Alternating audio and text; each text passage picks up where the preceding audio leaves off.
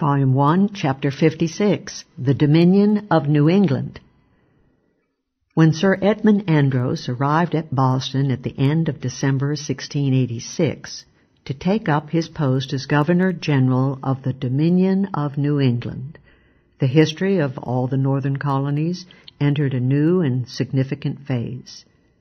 James II could not have picked a better instrument for the fulfillment of his grand design to smash all self-government, all local government in the northern colonies, and to inflict on them an absolute centralized despotism under the English crown. So congenial was this task to him that in America the name Andros was for generations afterward synonymous with tyranny. Andros lost no time in forcefully impressing upon the people of Massachusetts that the old easy days of the Dudley Feast of Privilege were over. Arriving with 2 companies of English soldiers to intimidate the colony, one of Andros's first acts was to force South Church, one of the Puritan churches of Boston, to permit Anglicans to hold services there. Furthermore, Andros's frankly proclaimed goal was to force the Puritan community of the colony to pay for the establishment of an Anglican church. Andros speedily imposed despotic rule upon Dominion territory. He ran roughshod over the council, consulting only a few of his favorites and accumulating full power in his own hands. Edward Randolph stayed on as faithful servitor and collector of customs, but he had no share in Andros's decisions. He was, in fact, persuaded to rent the office of secretary to a friend of Andros's, John West, who proceeded to mulct the public by greatly increasing his fees to the citizenry. Moreover, all documents, deeds, wills, mortgages, and so forth, now had to be registered centrally with West, and for heavy fees. All government officials, furthermore, were now to hold their appointments solely from the Crown. Andros's tyrannical reign placed the Massachusetts economy in a crippling vise. For one thing, Andros grievously crippled the economy by strictly enforcing the Navigation Acts. 2 years after Andros's arrival, Randolph admitted, "This country is poor.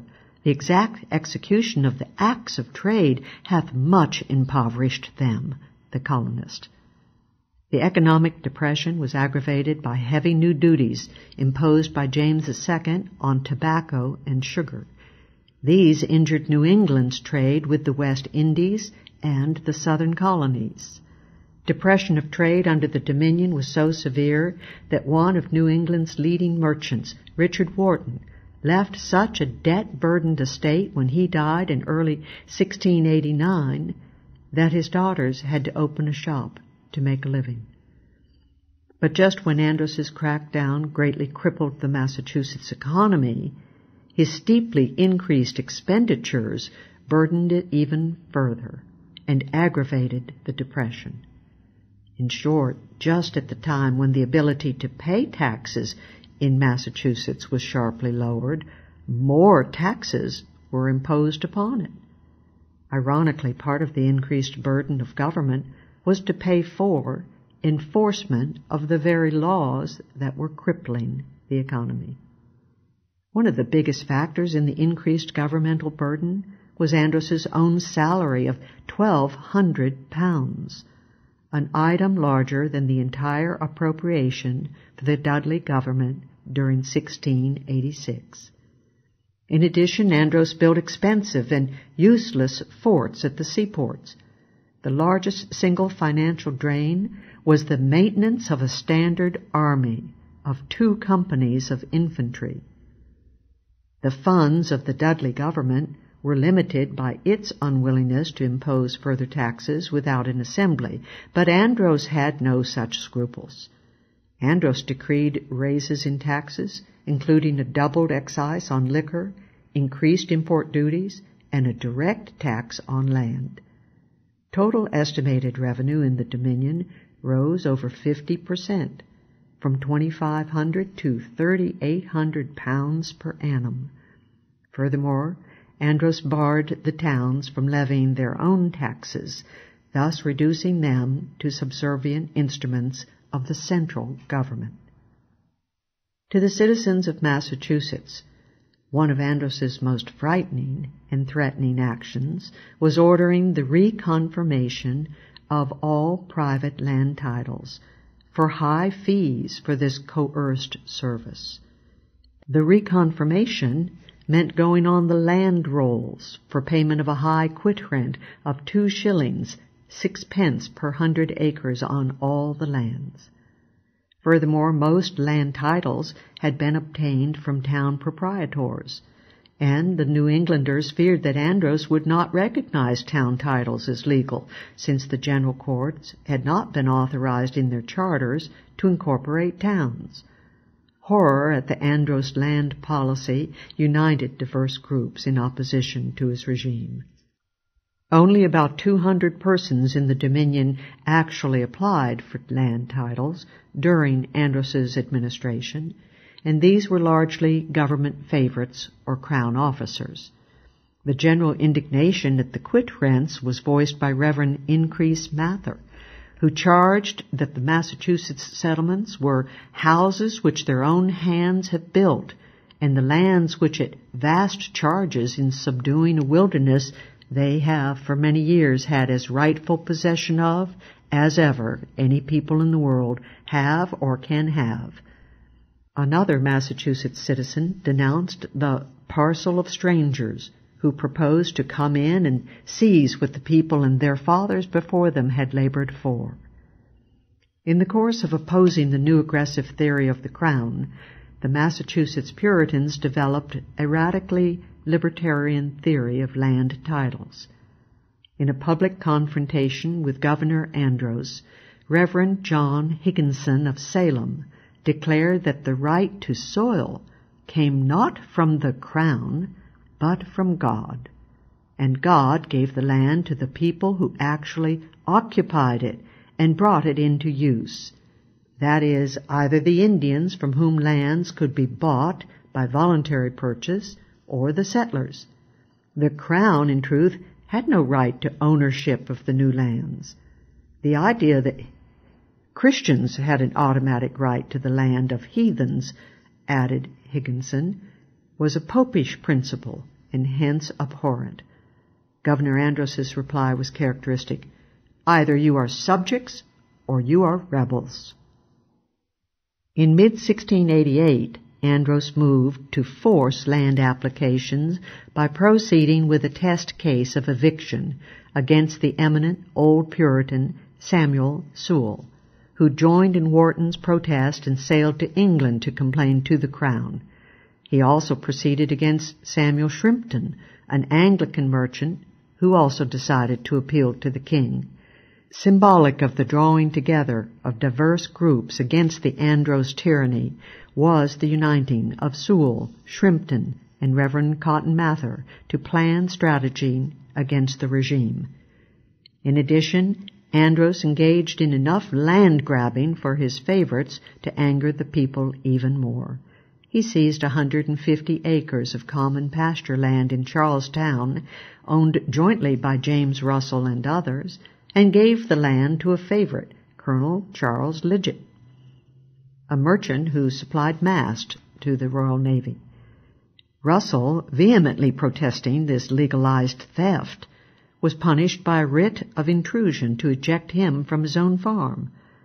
When the outraged citizens of Charlestown pulled up Lidgett's stakes on the pasture land, they were imprisoned and fined. Common pasture land of several other towns, including Lynn and Cambridge, was forcibly enclosed by Andros's edict and given to several of his friends. Edward Randolph, characteristically, attempted to join in the plunder and to grab several tracts of land. One such tract was 500 acres of common pasture at Lynn, Massachusetts. But after vigorous protest by the citizens of Lynn, a happy solution was found. The common land was divided among several inhabitants of Lynn on a quit-rent basis.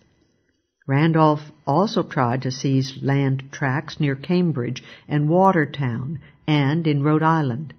Other council members able to grab land for themselves were Jonathan Tyng and John Usher, who obtained an island in Casco Bay. In Maine, disputes over land claims and titles were referred to Edward Tyng and Sylvanus Davis for settlement, both of whom were personally interested in land claims there. In New Hampshire, there rose bitter resistance against Andros's enforcement of court judgments to eject settlers from their lands in order to satisfy the property claims of Robert Mason. The citizens of New Hampshire petitioned Andros to stop these confiscations, for they were likely to be sore oppressed, if not wholly ruined.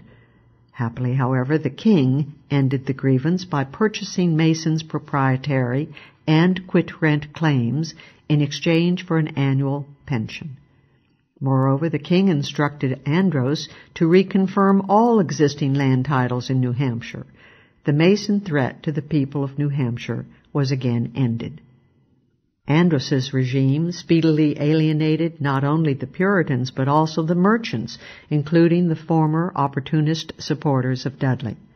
On the one hand, Andros frightened the landowners by ordering reconfirmation of all land titles and the imposition of quit rents. On the other, the merchants were alienated by strict enforcement of the Navigation Acts.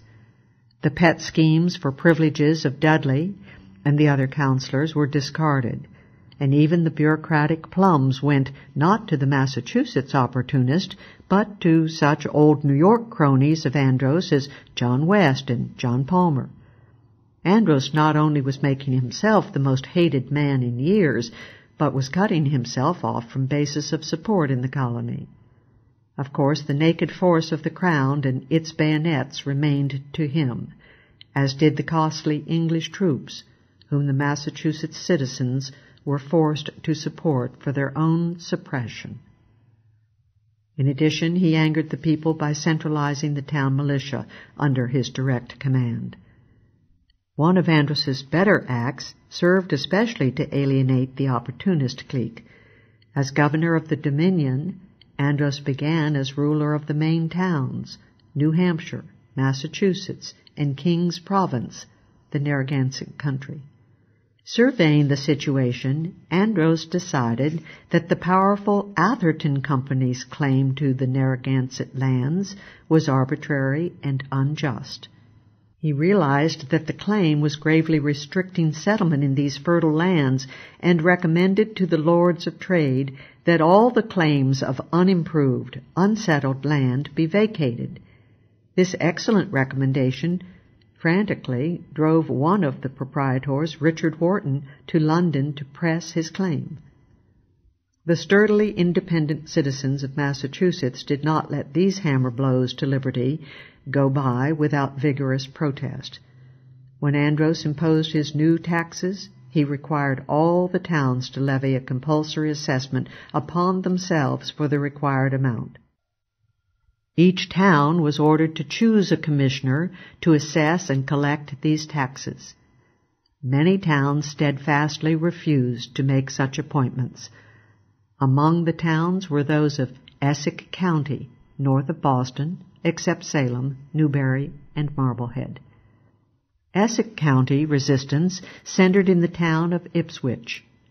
When Ipswich in August 1687 received the government order to choose a commissioner to assess the taxes, the leaders of the town, headed by its young liberal Puritan minister, Reverend John Wise, and the town clerk, former deputy John Appleton, met and decided that it was not the town's duty anyway to assist that ill way of raising money without a general assembly.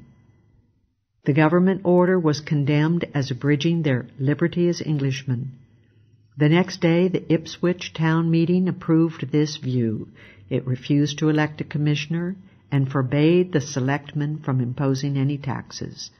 The bold example set by Ipswich was followed by other Essex towns. Rowley, Haverhill, and Salisbury refused to elect commissioners, and the commissioners of Bradford and Andover refused to perform their functions.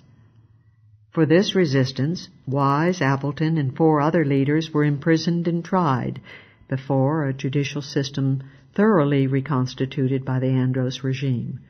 The select men and commissioners of the other resisting towns were also arrested. In all, 28 leaders of Essex were indicted for refusing to pay their rates and making and publishing factious and seditious votes and writings against the same. The mass indictment cowed most of the prisoners into submission, and most of them made humble apology and were released on large bond to ensure good behavior. The 6 Ipswich leaders, however, remained adamant, the Reverend Mr. Wise asserting the privilege of Englishmen according to Magna Carta, and were subject to special trial.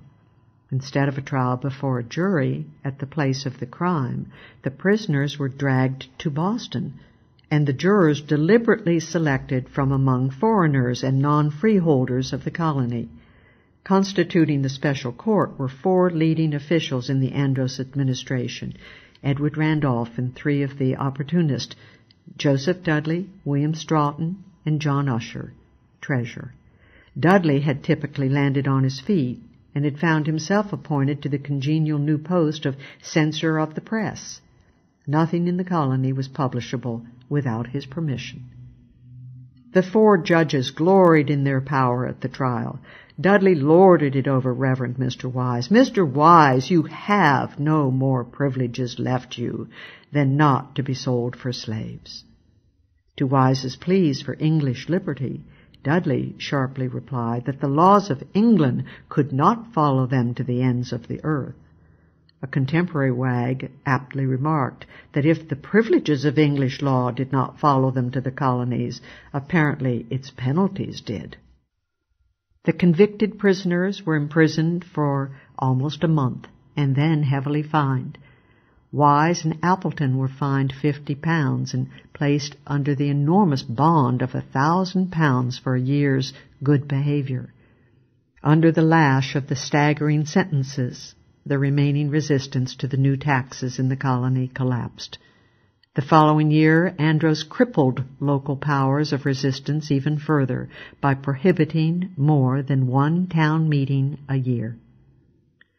As the Andros tyranny continued, we have noted that various protesters sailed to England to seek redress, including Samuel Sewall and Richard Wharton. But the most powerful protester and agent of the Massachusetts people was the leading Puritan divine in the colony, the Reverend Increase Mather.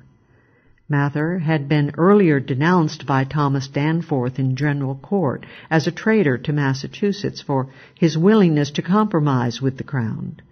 But Mather had now had enough and was ardently in favor of independence. In October 1687, Mather won the support of his church to go to England to plead New England's cause against Andros. Edward Randolph now moved quickly to prevent Mather from going to England, suing him on a trumped-up charge of defamation to keep him in the colony. Mather was acquitted at the trial, but Randolph soon fabricated another charge. Mather, however, hid from the subpoena server, was spirited out of Boston in disguise, and lay in a small boat to board a ship for London. Andros sent out 2 boats to stop Mather's escape, but the chase failed. The meaning of the Dominion of New England must not be confined to the internal despotism imposed on Massachusetts Bay, for the main point of the Dominion was to impose the same central and absolute rule over all the northern colonies. Under Andros, law was to be administered to the colonies as one unit. The colonies were to be centralized under one yoke, that of the Crown. The main towns were already a part of Massachusetts, and the Andros tax, fee, and land policies were pursued with even more vigor in Maine, where resistance was so much weaker. New Hampshire had already been part of the Dominion during the Dudley regime, and after the Cranfield troubles, potential resistance to the Andros policy was exhausted. King's Province had also been part of the Dudley domain, but, as noted, Andros ruled against the Atherton Company's claim to that territory. As soon as Andros arrived in Boston, he moved to seize Plymouth, Rhode Island, Cornwall, all of Maine east of the Kennebec, and Connecticut, and to place them alongside the other colonies under his Dominion rule. Rhode Island succumbed quickly and with surprising ease, and made no protest against the Andros rule. What had happened to Rhode Island individualism and its spirit of independence? Two major reasons can be pleaded for this change in Rhode Island's spirit.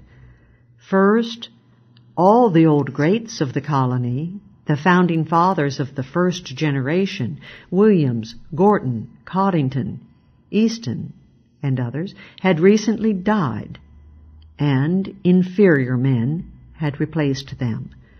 Second, the colony was charmed by Andros's siding with them and against the Atherton Company over the issue of the Narragansett lands.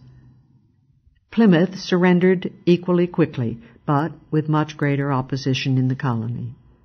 The Judas who delivered Plymouth was Nathaniel Clark, Secretary of the colony.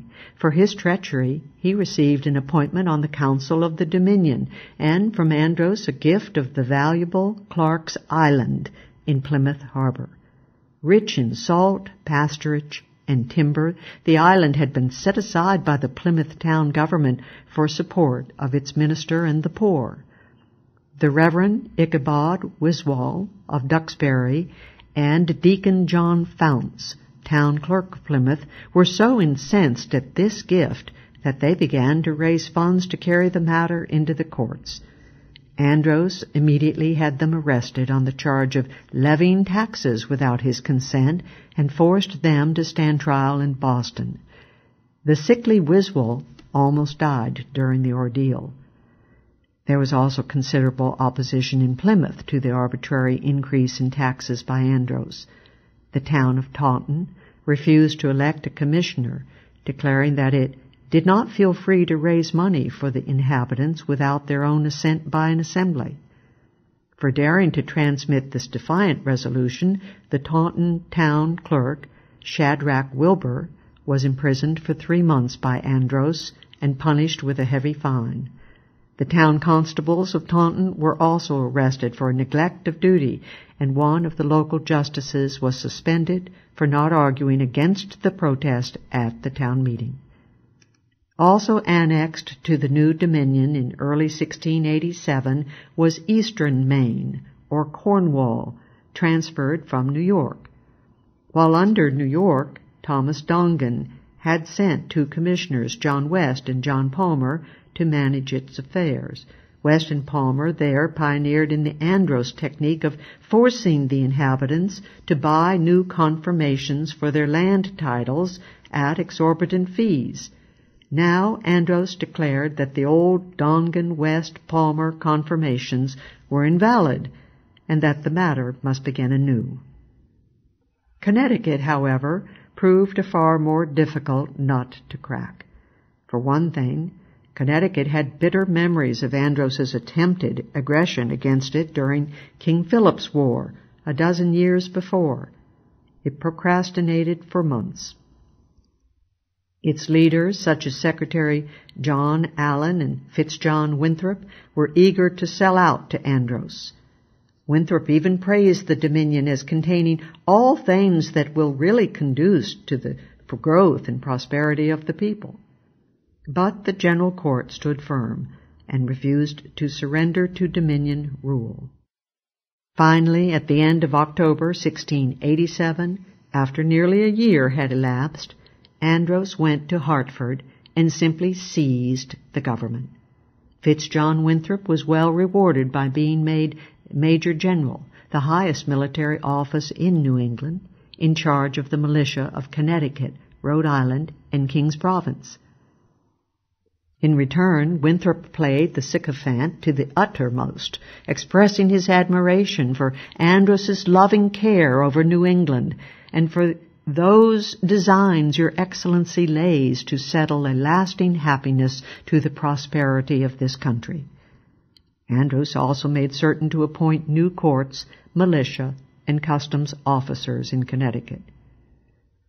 It should not be thought that his expansion of the area of dominion brought the incidental but important advantages of a unified trade area for New England.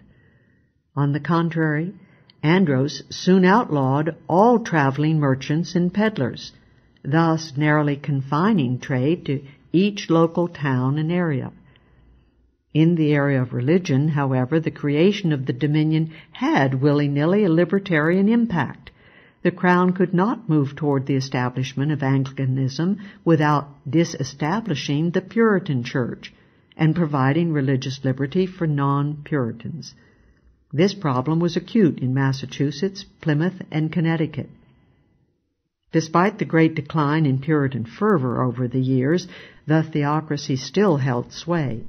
Especially was this true in Massachusetts, though even here it was now favored by only a minority of population of the colony and was increasingly challenged by merchants who were not church members.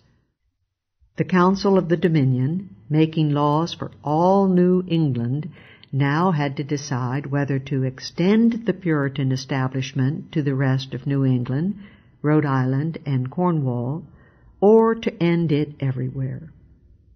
The Council's Committee on Codification urged the former course, but the Anglicans and Quakers on the Council fought this bitterly. Walter Clark, a Quaker and former governor of Rhode Island, pointed out that since the Puritan ministers were just as much dissenters from the Church of England as the Quakers or any other sect, they should therefore depend on voluntary contributions in the same way as all the others. Those citizens who would not voluntarily support a Puritan minister, said Clark, should not be forced to pay against their will. The Council defeated the Puritan attempts at expansion.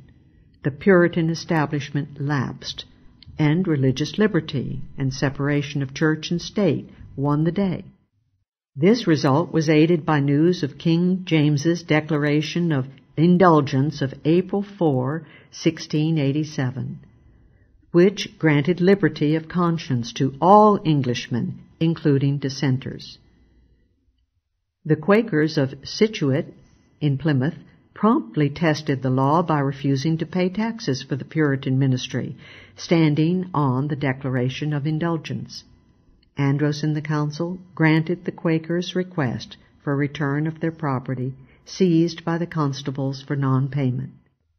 Thus, the Declaration of Indulgence and the refusal of council to continue coerced support for the Puritans jointly brought disestablishment to New England. Since the network of government schools in Massachusetts was Puritan, the council's decision not to continue the Puritan establishment had the corollary libertarian effect of dissolving the government schools. Thrown back on voluntary or market support, many of the schools that had been artificially extended by relying on compulsion now had to close. Randolph would have liked to replace them with Anglican public schools, but was thwarted by lack of funds. The crippling blow to the Puritan theocracy intensified the decline of Puritan zeal among the populace, and such ungodly customs as maypole dancing, stage plays, Sabbath breaking, and the drinking of alcohol spread more widely. By the end of 1687, Sir Edmund Andros, as head of the Dominion of New England, was the sole and absolute ruler of all of New England from the towns of Maine to western Connecticut. But this was only the beginning of the expansion of the Dominion and of Andros's power. In the spring of 1688, Andros received instructions from King James II to incorporate the colonies of New York and the two New Jerseys into the Dominion.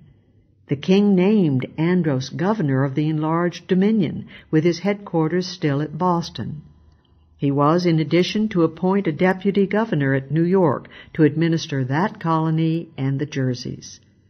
The Dominion institutions, including the new taxes, quit rents, and press and book censorship, were now to be imposed on the expanded territory. During August, Andros traveled throughout New York and the Jerseys, incorporating these colonies into the giant Dominion of New England. Captain Francis Nicholson of Andros's Foot Guard was named deputy governor for New York and the Jerseys. Governor Dongan of New York was, of course, unhappy at being replaced. For the citizens of that colony, the sudden loss of their home rule and their annexation by the Dominion of New England were additional important straws to add to their accumulating list of grievances.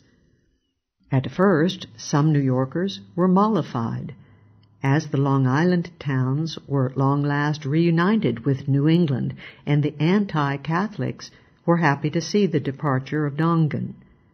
But Andros's tyrannical policy soon changed their attitudes, especially his action in seizing the bulk of New York's public records and carrying them off to Boston. Francis Nicholson protested this seizure, and later was to note how fatal it hath been to this city and the province of New York for to be annexed to that of Boston, which, if it had continued, would have occasioned the total ruin of the inhabitants. Furthermore, the Dutch in New York were unhappy at being joined to their old enemy, New England. Nicholson, too, aroused the suspicions of the frenetic and was believed by many New Yorkers to be a crypto-Catholic. East Jersey and West Jersey were incorporated into the Dominion without much difficulty, although there was considerable protest in West New Jersey at Andros's practice of reappointing existing public officials if they paid him a substantial fee. Some officials refused to pay for reappointment and launched public protests. Governor Andros's foreign policy for the expanded Dominion continued the Dongan course of aggressive pressure on New France. Andros repeated a Dongan ultimatum that the French withdraw from a fort in Seneca country. The French quickly complied. English-oriented historians like to speak of a French menace to the American colonies in justifying the aggressive actions of England and the English colonies against New France. And yet, New England alone had a population in 1688 of over 100,000, as compared with 12,000 in all of New France. Furthermore, the English were firmly allied against the French with the most powerful, bloodthirsty, and aggressive of the Indian tribes, the Iroquois. The real menace was to the thinly populated French. The record of Anglo-American aggression against New France in the colonial era is ample witness to that fact. As soon as he took over the government of New York and the Jerseys, Andros held a conference at Albany with the Iroquois, reminiscent of a similar conference a decade and a half earlier. There he cemented the long-standing Iroquois-English alliance. In eastern Maine, Andros issued an order forbidding anyone to trade or settle in the territory without a license from his government. Andros then proceeded to break into the Penobscot River trading post of a French resident, the Baron de Saint-Castine, and to confiscate his arms, furniture, and other supplies. While Andros was away from Boston, some Indian depredations occurred at Saco. Immediately, Captain Blackman seized 20 suspect Indians and shipped them to Boston.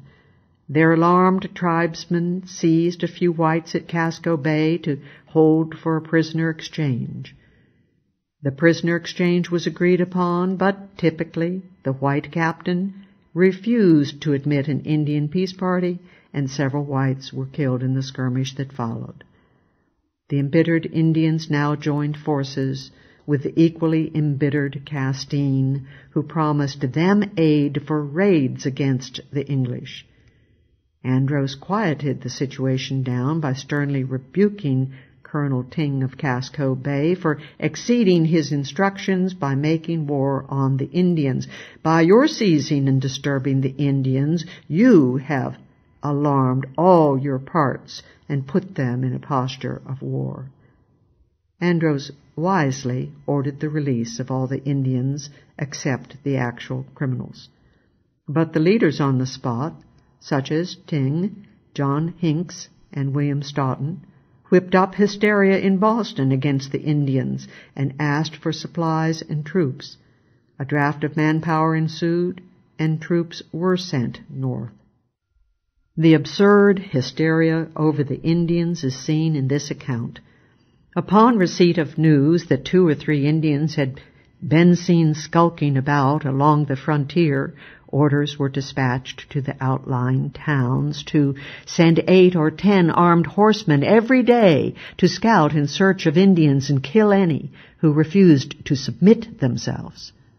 The military commander of Cornwall went to the length of implicitly accusing Andros of excessive leniency to the Indians. As if to disprove the charge of softness in the face of the non-existent threat, Andros sent 2 companies and several ships to the frontier and ordered the Indians to release all Englishmen and surrender all murderers of Englishmen. When the Indians retaliated by burning 2 towns, Andros mobilized a force of several hundred and garrisoned 11 forts along the frontier. Then, before any warfare occurred, Andros, in the venerable white tradition, launched a sneak attack on the Indians, destroying their homes, canoes, and supplies. In the traditional rationale of preventive war, this was done before the least harm of mischief was done by the Indians. By the end of 1688, Sir Edmund Andros stood master of all he surveyed, virtually the absolute ruler of all English America from the Delaware River to the St. Croix River in eastern Maine. The governor of the expanded Dominion of New England stood at the pinnacle of power. Indeed, with quo warranto action brewing against the remaining proprietary colonies, new peaks of power and expansion were on the horizon. But, as often happens, pride went before the fall. Andros was only a few more months at the pinnacle before he was tumbled unceremoniously into the trough.